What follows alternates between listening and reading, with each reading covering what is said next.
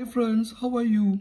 Today is our topic ring vs radial circuit of sockets. Here we have a diagram. Here our MCB in the DB and these are the sockets. In ring circuit we could connect maximum of 10 number of sockets in one circuit.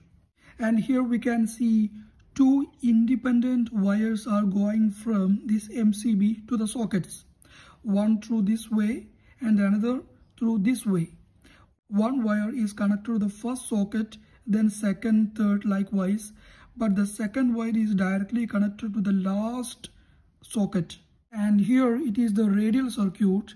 In radial circuit, maximum allowable sockets in one circuit is 5. Here I already shown 4 number of sockets. Okay, it is the MCB. You can see only one conductor comes from the MCB to the sockets. And in the ring circuit, each socket of the circuit would get consistent electrical supply. If this circuit is cut here, even though the sockets on both sides of this cut would get the consistent power supply. These two sockets got the power supply through here and these all sockets got the power supply through this way. But in radial circuit it is not the case.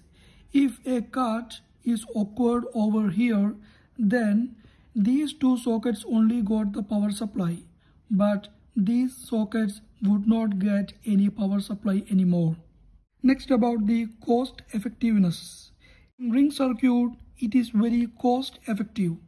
If these sockets require a 20 ampere of current, then half of the 20 ampere would pass through this way and half pass through this way. That means the half of the 20 ampere is 10. So 10 ampere would pass through this way and 10 ampere through this way. It means we require less mm² of wire. Because of this reason, after the World War of 1942, the ring circuit emerged into the world. After the World War, there was a huge shortage of the material. So the scientists came up with this idea of ring circuit.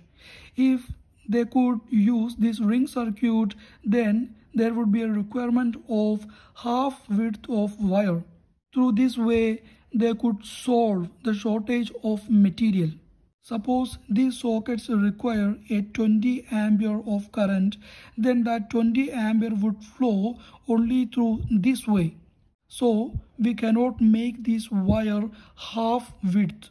And the next is no overload burning occur in ring circuit, but in the radial circuit the burning may occur.